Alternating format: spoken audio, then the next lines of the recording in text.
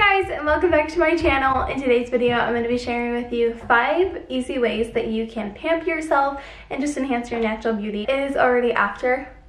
I feel so refreshed. The point of doing these things is so that, you know those days when you're going to the gym or when you're running out of time, you don't have time to put makeup on, you're going to feel more confident going out without makeup, and especially in the summer or when you're taking your kids to school in the morning or you're going to school, it's nice to just feel a little bit more confident. Let's jump right in.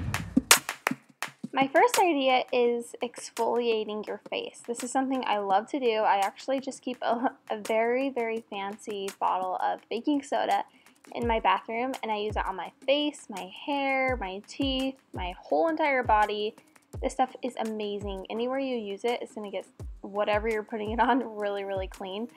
I especially love to use this on my face though, and I like to really focus around my nose where I get a lot of blackheads and stuff like that, and also around my lips and my hairline.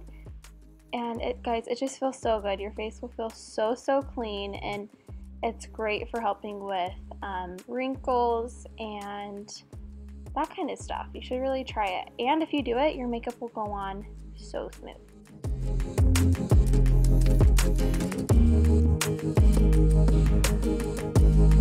Okay, now that my face is so clean, I'm going to take some of this moisturizer. I usually use avocado oil or coconut oil on my face, but I'm actually going to tan my face right now. So I'm putting moisturizer around my nose and my lips, my hairline, kind of the places that are a little bit more dry. And then I'm using this tanning mousse to tan my face. You guys, this probably sounds crazy because this isn't really meant for your face, but I don't have any face stuff right now. But I like to do this every, I don't know, a week or so, because then when I go to the gym or go out and about and I don't have makeup on, my skin tone just looks more even, and I don't know, I just feel more confident about it. I have a lot of redness and freckles on my face, which I really don't mind. Sometimes I just want my skin tone to look a little bit more evened out. So I went on my face, and now I'm just going on my neck and down my chest a little bit, so I look nice and tan, because usually my arms are tan, but it's just my face and my neck. Now I'm brushing my teeth because I'm going to whiten my teeth, and this is something I think is really important. If you whiten your teeth, it's going to boost your appearance a ton. So my dentist was doing this promotion where if you come in and get a cleaning, they will give you free whitening trays and whitening stuff with your appointment. So I definitely took them up on that, and I loved it. So look around and see if there's any promotions like that going on. If not, I will leave a link down below to one of my favorite whitening kits. Now I'm just going to wait 5 to 10 minutes and go ahead and take them out. Next is something I've been wanting to try for a really long time, and it is lifting my lashes. And I've looked into going and getting this done and even taking classes to figure out how to do it, but then I realized that they sell kits on Amazon for 25 bucks, so I was like, heck yeah. The first step is to cleanse your eyes really well, and so they actually give you a cleanser. So I did that, and now I am applying the large eyelash pad to my eyelid. They have different sizes. So you want to wait till the glue gets a little bit tacky on your eyelid, and then you apply it. And I tried to do both of my eyelashes at the same time, but it was so painful and like heavy and weird, so I decided that was a bad idea and just stuck to one eye at a time. Okay, now I am putting the pad on my eyelid, and now this is actually time to glue your eyelashes to your eyelid. Can you guys believe the things we go through to do these kind of things? It's kind of bizarre. But now you want to wait for the glue to get a little bit tacky, and then you're going to start putting the lashes onto your lash pad. And I actually used my fingers, and then I went back through and combed it up with my little tool they gave me just to make sure everything was nice and separated. And then this was the final product of getting it all onto my lid. And Talmadge walked in on me and he thought I was so crazy. I was laughing so hard. And now it is actually time to apply the perming product onto your eyelashes.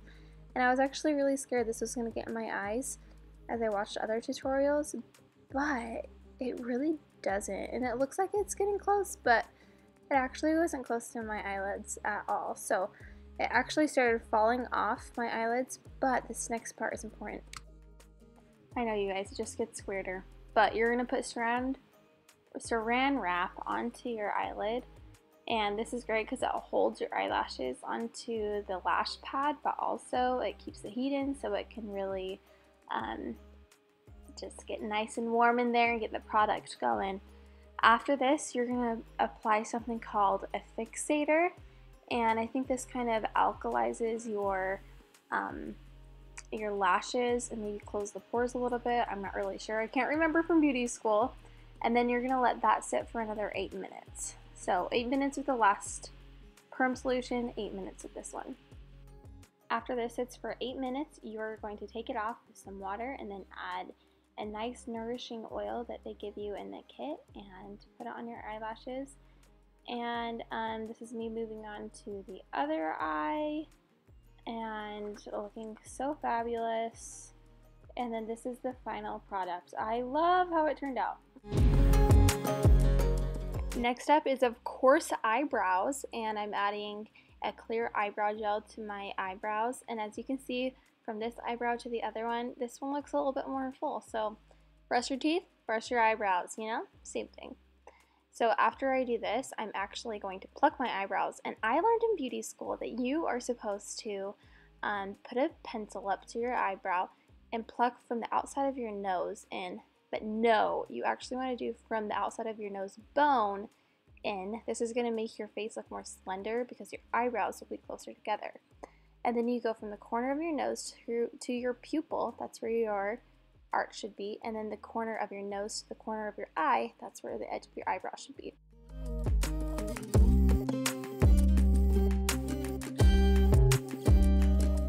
Okay, you guys, here's the final look. I know that it doesn't look that much different, to be honest, but for me, knowing that I've taken care of myself and just doing these little things, I think it does have an effect on your appearance, but also for your self-esteem. I think it just feels better going out knowing that you have taken care of yourself a little bit. It gives you a little pep in your step. So if you like this video, give it a thumbs up and be my virtual friend and subscribe, and I'll see you guys next time. Bye!